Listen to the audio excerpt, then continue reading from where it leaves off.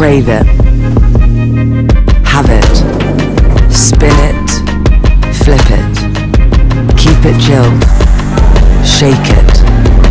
If it's been dumped, pick it up. Leave it where it belongs. Resurrect it. Care for it. Wear it. And wear it again. A really cool ad, right? But what's really happening under the surface? H&M uses cause-related marketing strategies to encourage consumers to take care of our society and environment. By doing so, the Swedish fashion brand aims to increase its profits and improve its public image. In this video presentation, we are going to provide a textual and contextual analysis of the latest conscious campaign from a gender and diversity perspective, in order to investigate the contradictory effects of these practices and provide alternative solutions. In its ad, H&M shows people of different racial backgrounds having a good time together in different locations. We can see men and women of color with different hairstyles hanging out together in a park, in a club, and in a street of their city. Meanwhile, the text on the screen gives us insights about the composition of the garments of the collection. We learn that at least 50% of the clothes is made from recycled PET bottles, and for a few seconds we can see images of bottles and then the textile allegedly obtained from them. The transition, however, is extremely fast. It's easy to understand that H&M wants us to focus on the values associated with the products and not on the production process. Indeed, according to Aufderheide, media text contains ideological and value messages while serving commercial purposes. Analyzing the ad using the concept of intersectionality, we can see how H&M is celebrating diversity through its models of different sex and ethnicities. At the same time, it is promoting its new sustainable collection in order to boost profit while exhibiting its commitment for the environmentalist cause.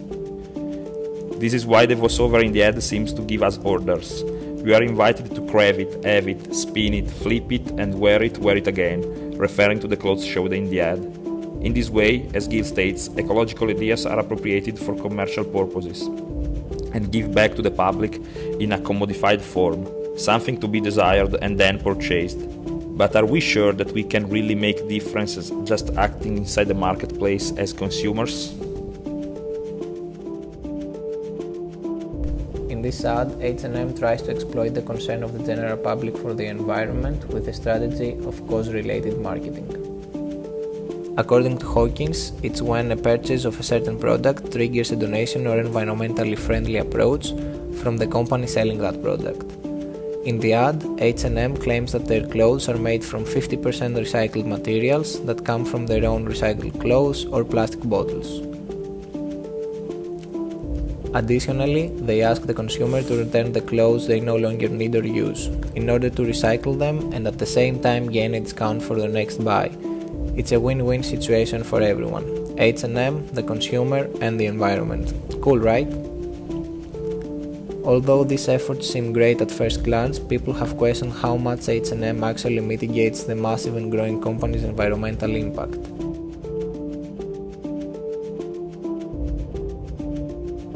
Critics of this kind of campaigns suggest that these exhibitions of devotion to the notion of sustainability are greenwashing, distracting from the extent of the harm the company does, and even boosting sales.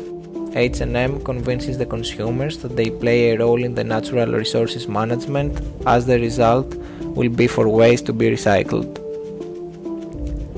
Citizens fetishize their commodities as their purpose is not only to be fashionable and practical, but also to serve a good purpose. These types of campaigns enable people to see that consuming ethically is good enough, that their citizenship can be practiced only through consumerism. But is H&M really helping the environment? To grow the materials, dye and finish them with chemicals, manufacture and ship all those clothes puts a tremendous strain on the environment and consumes vast resources.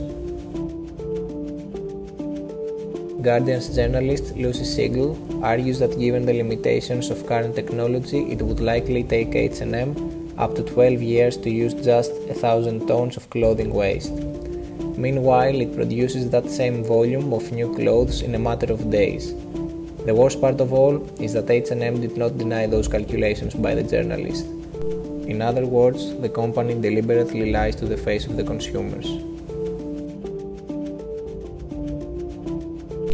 Ultimately, the problem is still the business model, one that relies on a high volume of sales and a breakneck rate of growth, but only for fast fashion giants like H&M. This does not mean that change is worthless. In our opinion, these changes can be found both inside and outside the market. Regarding disposal of clothes, second-hand stores are an easy way to make them last longer. Clothes in fast fashion are produced to be replaced in a short amount of time. To buy and give clothes to a thrift shop is a way to lower your carbon footprint by reducing the depletion of resources required by the speed of the fashion market. Also, when consumers support the local thrift shops instead of returning the clothes to H&M, the local economy is boosted. In this way, profit is not only distributed between market giants like in H&M, and their hegemony is susceptible to change.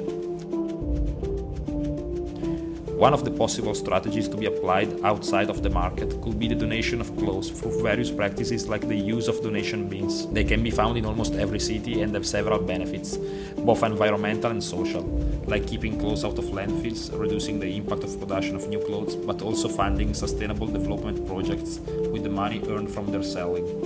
Adding to that, vulnerable social groups like homeless people can benefit directly from this action, as the clothes we will donate will be of huge impact to them. Apart from the above strategies, the purpose of this video is to fight back the hegemonic ideology of fast fashion. In order to do that, commodities must be defetishized and what is underlined by cause-related marketing must be unveiled. Projects like ours and of our classmates serve this purpose and bring the consumer closer to the true colors of greenwashing practices by fast fashion companies like H&M. But there is still plenty of work to be done. As citizens, we should raise awareness through the use of social media to help others debunk these misleading campaigns by private companies. All in all, what we want is to highlight the fact that considering themselves as ethical consumers is not enough. We would like them not only to consume ethically, but also to act politically as citizens outside the market.